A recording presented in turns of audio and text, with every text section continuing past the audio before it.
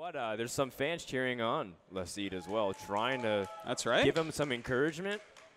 Well, I guess it's his time to shine, maybe. So why not? Everybody should have his shot. Yeah, absolutely. And obviously, it comes down to this, but as much as the Warriors up 2-0, Radu can do the same exact thing back, and we can go to game 5. That's true. He does have a Hunter deck left here. He has a Hunter deck. Z3-0. He has a Warrior deck. The problem with the Hunter is that there are 2 classes that can just stomp on it, and then there's the Warrior deck. So you think you should go Warrior? Warrior feels a little bit better I against think Warrior the might be the best option. And at the same time, I talk a lot with Radu, and he says just feels really confident versus these other players that he has never met. He feels really confident in any single mirror match. Okay. Because he, I guess, it's a little bit of cockiness, but of course he has experience to back it up. So yeah. Well, he's definitely one of the biggest winners in Hearthstone's history. For sure. He has a definitely above 70% of win ratio. It's pretty crazy. Gosu. Well, that Gosu Gamers ranking is going to tank pretty soon here if he loses. Yeah, he has to win this match. He's in top 10 right now. He's really dropping fast. Yeah. The only thing I would be like slightly worried about, I guess I don't know exactly what's in this Warrior deck. Is he playing Baron Geddon himself? Like, is this Shaman going to be a real pain to deal with? That could be a problem for sure. But Warrior versus Shaman isn't that bad. It's tough. I like the Warrior side in that matchup. I like playing the Warrior versus the Shaman, and I feel favored the way I play it. But do you play like Geddon or double not brawl? necessarily, but the thing is you just stall it out and make them exhaust their resources. You just got to be able to.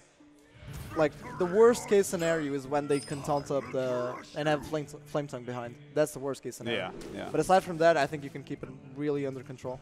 Alrighty. Well, he did go for the Warrior. We'll see. He's going to have to win the mirror matchup first. You said he's very confident in it. That's a decent hand, actually. That spot is really good. Yeah. I don't like keeping the shield block for Lisette, to be honest. He has an Acolyte. I think unstable Acolyte I would consider. I love keeping shield block when versus handlock, but that's because not I expect to get the shield slam. But yeah, you even get the Ghoul. Why? Ooh, Harrison Jones. Ghoul can actually be detrimental to himself. Like, he can help the opponent get the draws. Yeah. I mean, it's like he's being greedy. He kept Ghoul with Acolyte because he knew he had the follow-up play. I think it's okay for him to be greedy. Maybe he looks and says, "Ooh, RDU might be really good in this mirror against me." You know, I gotta take some risks. Yeah, Whoa. And it is a risk. Well, if he kept both, you would Ghoul here, but he's going to armor. So I guess he's going to Acolyte, and then Ghoul. Yeah. That's really greedy. It is super greedy. But and that might cost him the game in Fatigue War. What do you think about that? Yeah, if we go to Fatigue, you're very right about that. Well, you never want to draw. Even as Harrison, he's just going to draw cards for days. Yeah, you never want to draw this much. So, hold your horse. So there goes one of the Acolytes. I guess Radu doesn't want to go into Fatigue or something. Well, I mean, it's also the case where it's just the beginning of the game. Yeah. So he's not predicting that hand from giving your opponent a lot of If you give him 3 cards off his first Acolyte, you're going to lose, like, most of the time. Oh, look at that. Unless you have all the answers, like Skag Execute, Shield Block, Shield Slam. I guess you can stop that because there's so much one Warrior can do in each turn. Well, yeah, both players removing everything with their Death Spites right now. Well, RDU's picking up some of his heavy hitters. He goes for the cycle. Getting those late game legendaries are the important cards, but I always like when Admiral will tell me that this matchup can also be defined by how you use your smaller cards. Whoa. Why did he?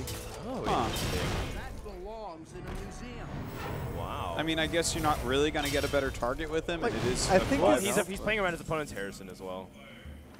Okay. Yeah. I mean, when I look at it, that's the only option. Other than that, how bad would that be? Like, each one draws one, it's even, and he's pulling ahead because he would be able to answer the Harrison first. True. And he might have just attacked. Like, I can counter Shield Slam or something, but he can still armor up and Shield Slam if you had it. This Harrison actually worked out so well. Yeah, that's a big card advantage. The fact that he killed that. Yeah, look at this. He's going to play a Karn here and remove the Lothab. Lisette in great shape. He's way ahead, yeah. Really great shape. He also plays BGH. That's going to play a big role. Yeah, that's a fact. And we see Rag and Grom ready there. Oh, man. Ooh. He's going to start paying some life. It does hurt, but I don't think you can... Like, I don't think you want to spend your removal like this. I think he might even execute Brawl next turn. Yeah. I think that's the play. Oh, the Belcher. Those death rolls so annoying. especially for Warrior. Yeah, and Kieran's getting really good value already. Doing a lot of damage back on your opponent. Being aggressive in this mirror matchup is often a big swing of things too. Gets that Black Knight down and be able to deal with the Belcher. Yep. That's actually good. But that card though is still getting a lot of value. That 4-2 is gonna trade into that 4-5, and then he needs another single point of damage. Does he Pretty axe easy to it? find that. Has his own axe. Yeah. Even has the unstable ghoul. Guess he might axe and acolyte and armor up. You don't really. There's no real merit to go right now, I think. Ooh. What's he pushing for? I don't think he's. If he shield blocked first, he Yeah. could have card in Taskmaster, but you can't if really he guess was it. planning on hitting the axe, you don't want to do that. Yeah. What's the armor? And you know, people are like really. I gotta say, pro players like use their Cruel Taskmaster so quickly. They're so ready to use him for anything he'll do.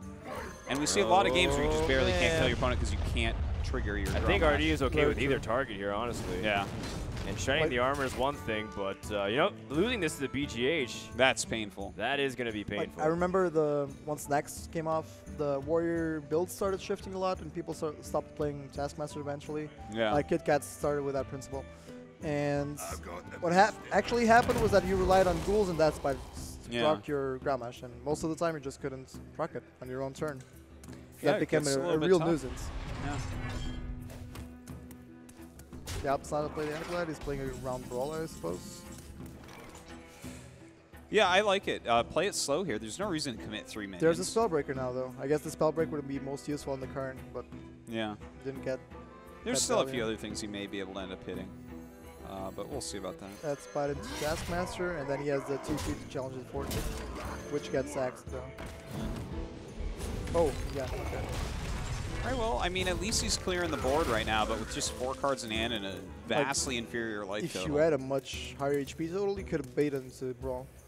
But I guess you just want to save that 4 yeah, damage. it's starting to get to the critical health stages. His opponent has a weapon up. His hand he's is got almost 18 double health. as Radu's, and he can clear the board, and he has his own threats and so on. Oh, this is where the card advantage really does come into play. He's like 3 or 4 cards ahead by now. Yeah.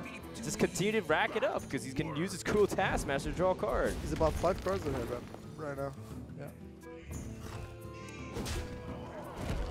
It's not a bad hand either. A lot of flexibility in there. A lot of answers for anything that gets drawn from RDU. Well, the Sludge Belcher is a stabilization point. But gosh, using the Spellbreaker here just to put out the body is the best thing you can do for. I mean, you have to start putting on pressure back. You have Gromosh in hand already. Go with that Black Knight. He's just going to get his revenge. Yeah. Oh, you know, I like that he's hesitating to think about the Yeah. play first. I mean, it's always tempting to go for Black Knight, but is there a better play? Well, is RDU ever going to commit more than this? Maybe he's thinking the Brawl is something that could be considered. The Black Knight just seems superior, though. Could kill off his own Sylvanas. Not with Execute, but Yeah. Shield Not Slam with Taskmaster. Execute. Oh, you're right. Ready for Really? Shield Slam? Oh. Yeah, the 10 mana. They beat 9 mana. Wouldn't it? Yeah. Oh, no, it's, No, it's 11 mana. mana. It's Yeah, 11 exactly. Mana. Oh, My so bad. close to being clever. I feel that way all the time. Gotta step it up. Well, both cool Taskmasters have been used. The brawl's coming up. Ooh, Oh, Inner Inner Rage. Rage. You told me about this yesterday. Yeah. We've seen, like, He has Inner another Rage tech card. Not occasionally gonna popping reveal it, up, but Huh. he has a nasty combo in this deck. I mean, whatever comes out of this brawl, it's easy to kill. But now he doesn't have to use his weapon to kill us off, right? You can just pass back. I think it's reasonable not to attack that. Yeah. Taking it 2 anyway. So, Well, Ragnaros is going to put some real pressure back on his opponent to deal with it immediately. It's execute or bust for RDU. And I think this could be the last couple turns Yeah, it's looking like from it. the Romanian player. there's no other brawl. He has to deal with this. What does he have? He has a Execute. Oh, he does have execute. All right. Inner Rage. I didn't remember, no. Yeah. Okay, yeah, may as well. He's going Execute Inner Rage and just attacking Yeah. instead. That BGH is gonna come off and the game's gonna be over. Well, here Oh, goes boy. nothing. 7 cards to 2. His opponent, And BGA is going to be a +1 card advantage. right? But if his opponent has the execute, which he does have, then RDU is a sitting duck. Oh boy. Got execute as well. So Yeah, You execute. can't steal it, but And I think if he was able it's to steal okay that. to put Baron Get and start pressuring. Yeah. Imagine he had Sylvanas Shield Block Shield Slam. He'd have lethal right now. That'd be beautiful. Wow. Well, I mean, if we're playing that game, Like, well, there's a lot of ways too. If Right. he was a priest and he had mind control, that would be game as well. that's true. There's a When I played my Miracle Row. qualifier for this tournament, I remember a Priest Mirror where both my Thought Steals got a mind control each. You can see how that went. Wow. Like, I popped my Zera, he mind controlled it, I mind controlled it back. You went Sylvanas Shadow Ward Death, I mind controlled it back, and I still had 1 left. Well, crazy. I don't really see how RDU can climb back in. Harrison Jones is not going to do it. And we have a 3-0 from a player from Tunisia. Wow. Totally unexpected. We didn't really know Lisette coming in, but he's played very well. Very Picked up solid a 3-0 with Warrior against RDU, Sure. one of the very best players in the world, the favorite of the tournament, does go out in that round of 8. Very true. Well, there you go. That's interesting. You know, and I think with RDU out, I'm actually not that familiar with the rest of, like, I haven't seen Well, a look, lot of we these have players on the tournaments. Korea versus Tunisia in the top 4 of one side. Of course, the other side, we're still going to have to go through. Those are our next 2 matches. So we're just going to have to Here's the take a bracket. look at how that goes. Norway, Denmark. Okay, yeah, Azerbaijan, Norway, and Denmark. Austrian. Wow. I played This the, is, the Austrian yesterday. yeah, he was quite good. You played on stage as well, yeah? Yeah, Yone. Yeah, versus Radu. Well, you know what? I'm really happy here for Lacide because, you know, RDU is going to go to other tournaments. He already got announced as a seed for DreamHack. He's going to have many times to prove himself. But it's good to see another guy from a local scene be able to come out here, get a chance to play for up to $5,000 if you win first place. What a great story. Yeah, he played really well, too. I mean, I hope that with this a class maybe – that's like not, you don't expect, like, okay, if you 3-0 with Hunter or Warlock, let's be real. It's like, well, cool. I mean, anyone feels like they can do that, but Warriors are much a trickier class. It's not the it easiest one to certainly play. is. And it's not like he played poorly. Maybe a mistake here or there, but there's a lot of pressure on the line now playing against one of the best players in the world. He's 1 match away now from the money. Yeah. If he wins one more match, he's already in the cash. Exactly. Big time. So Yeah. pretty sick. Well done. He's not over yet. We'll see him tomorrow for the semifinals and the grand finals of IeSF 2014.